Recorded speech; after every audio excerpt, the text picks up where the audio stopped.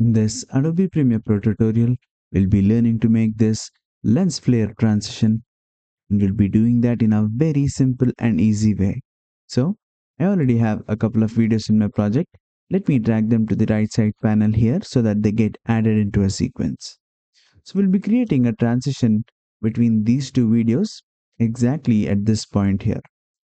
To do that, I already have a lens flare overlay that I downloaded from Productioncrate. So Productioncrate is an amazing website where you can download a lot of content absolutely for free. All you have to do is go to the link in the description and register in the website. And once you do that, from VFX and motion elements, I'll click on transitions, or I can simply search for anamorphic 27. I think that's the one that we're using. I'll uncheck this preview pro content. So we'll be using this anamorphic transition 27 that you can download for free after registering in the website.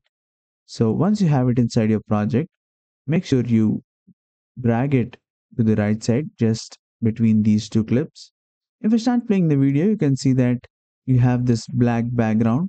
In order to fix that, select the overlay and change the blending mode from normal to screen. Alright, once you do that, you'll have to make sure that this frame is between these two clips. So as soon as the screen completely becomes white, this frame has to be placed between these two clips, and we have that already. So if I start playing the video, you can see that this is how the transition is happening, and that is exactly what we need. You can see that at this frame, it is a little harsh. To fix that, I'll go to the effects panel and type in fade.